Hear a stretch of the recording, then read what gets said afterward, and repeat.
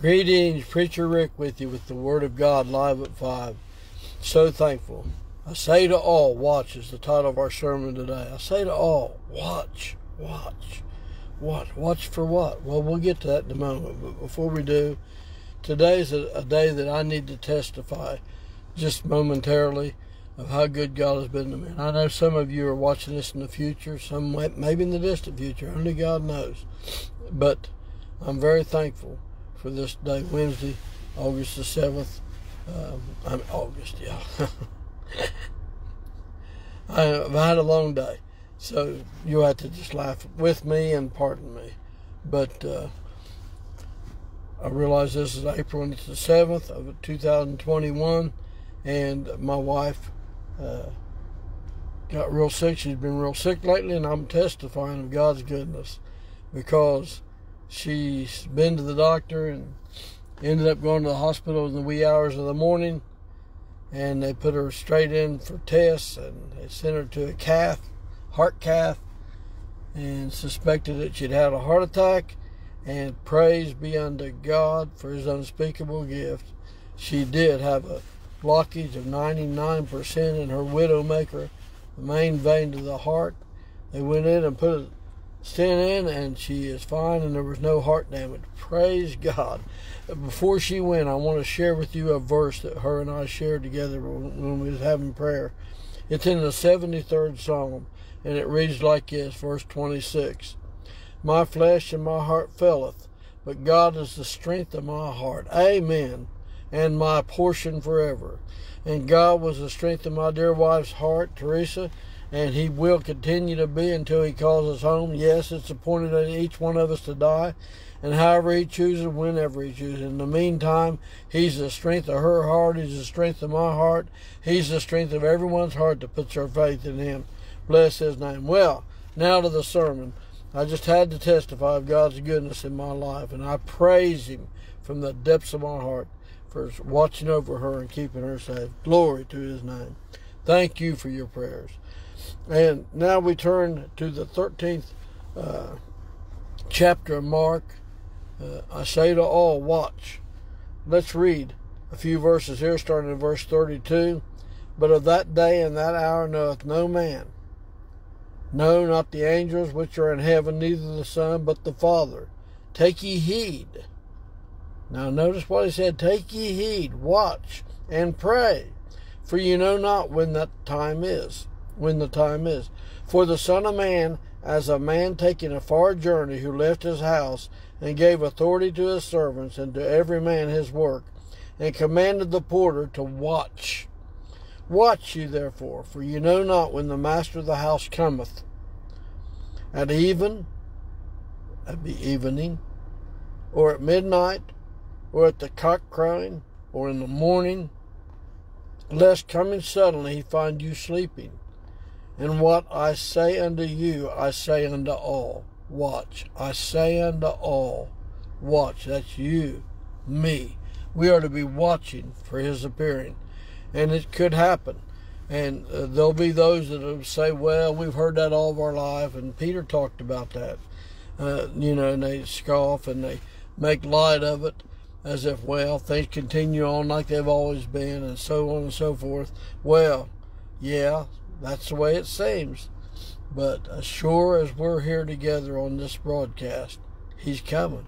And we better be watching. We need to take heed to the Word of God. I want to give you some passages you can read to help you on that. You should read Matthew 24, 36 through 51, and you should read Luke 21, 34 through 36, and I may read them for you, at least some of them. But over in Matthew 24, I'll look just for a second. He says, but of that day, in verse 36, of that day and hour knoweth no man, no, not the angels of heaven. Same thing we read there in Mark. But the Father only. But as the days of Noah, talking about Noah, were, so shall also the coming of the Son of Man be. For as in the days that were before the flood, they were eating and drinking, marrying, and given in marriage, until the day that Noah entered into the ark. and knew not until the flood came and took them all away. So shall also the coming of the Son of Man be. And it goes on. But in verse 42, there's the word watch again. Watch therefore, for you know not what hour your Lord doth come. Then over in, as I was giving you that scripture over in Luke, 21:34, it has some very, very strong language through Christ. The words are read, the first 3 verses. And take heed to yourselves, lest at any time your hearts be overcharged with surfeiting, that's overeating and gluttonous, and drunkenness, and cares of this life. Cares of life. Drunkenness, that would be drugs or alcohol, anything that makes you drunk. And so that day come upon you unawares. In other words, you're letting this life rule instead of your spiritual life, that you're letting the carnal nature have control. For as a snare shall it come on all them that dwell on the face of the whole earth. Watch ye therefore, there's that word watch again, and pray always that ye may be accounted worthy to escape all these things that shall come to pass, and to stand before the Son of Man. That would be Jesus, bless his name. And these 2 next verses are not in red, but they're the Word of God, and boy, they're strong. And in the daytime he was teaching in the temple, and at night he went out, abode. No, that's not the verse that I was thinking of, so I apologize for that. But anyway, he warns us to watch. So where we took our text from is Mark 13:32 through 37. And the last verse says, I say unto all, watch. And that's the title of our sermon, and no wonder, because it's for all of us. And all is all that all can be, as the old saying is. And that means you, that means me, that means everyone. We need to watch for his appearing. We need to look toward the sky and realize the Bible says, when you've done all but stand and see the salvation of God, and watch, for you know not what hour the Son of Man doth come. So we know that he's coming. We just don't know what hour, what day, but we can tell by the signs of the time that it's nearing, because of the way people are. They're so far from God, so far from living a life that's fruitful in the Spirit, so far from cherishing the Bible, and so far from always praying down revivals and seeing souls saved. People are so self-centered today that they can't think of someone being saved because they can't think of anything except themselves. And that's why he wrote in there about the surfeiting, overeating, and the cares of life, and all the things that will burden you down, because this life will burden you down. May we pray. Our most kind and gracious Father, save the lost. Help us all to watch. In these last couple of minutes I pray you'll send the preacher upon us, dear God, that we might preach one more time your blessed, unsearchable riches.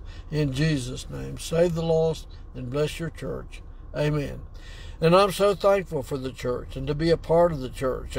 And God has his Christians, thank God, out there. But we need to band together in one mind and one accord and watch, thank God, and realize that the day of redemption is at hand. Yes, we're going to endure hard times while we're here, and we're to endure hardness. And things will come against us. And life is not easy. No one ever said it was. But I'm so thankful that we've got one that we can put our faith and trust in, that will get us through every trial. He said, cast all your cares upon him, because he cares for you. Thank God. So watch, keep your eyes open. Don't allow yourself to get drawn away with the lust and temptations of the flesh that keep you from praying, that keep you from going to church, that keep you from being everything that God would have you to be. Just listen to God. Thank God, and you'll go right. And watch for his appearing, because it's going to happen. There's a great day coming called the rapture. Now, I've heard people say, well, rapture's not in the Bible. Well, that's like saying the Bible's not in the Bible. The word Bible's not in the pages of the Bible, but that doesn't mean it's not the Bible. And the word rapture is not in the Bible, but that doesn't mean it's not in the Bible. It's just not in that word. It's to be caught up in the air, to meet the Lord in the air. And He's coming after a church without blemish and spot, that's been washed in the blood, cleansed from all unrighteousness. Thank God. He loves you. He loves all of us, and He's coming after us. That great day of the rapture is close. There's no doubt in a lot of people's mind. All we have to do is look around us and see the time that we're living in, the technology and the mode of people, and how far they've come from the truth of the Bible, and how far we've strayed away like sheep. But I'm so glad, thank God, we have that great shepherd coming after his sheep, and I'm watching for his appearing. I'm watching and waiting. Thank God. Wait upon the Lord, and He shall renew your strength, and our strength, thank God, comes from our joy. That's why it says to rejoice evermore, regardless of what you're going through. Put your faith in the cross of the Lord Jesus Christ, at the foot of it, where that precious blood that He shed on it ran. Thank God that we might have life and have it more abundantly. Bless His loving and holy name. I'm watching for His appearing, and I look for it every day. And if I go by the way of the grave, I'll still be in that number, because the dead in Christ shall rise first. Then we which are alive and remain shall be caught up in the rapture, thank God, to be caught up to meet the Lord in the air, and so shall we ever be with the Lord. Watch. He's coming. He's coming. Are you ready? I hope so. This is Preacher Rick. Until the next time, we're praying for you. We appreciate your prayers. We love you all. Bye-bye.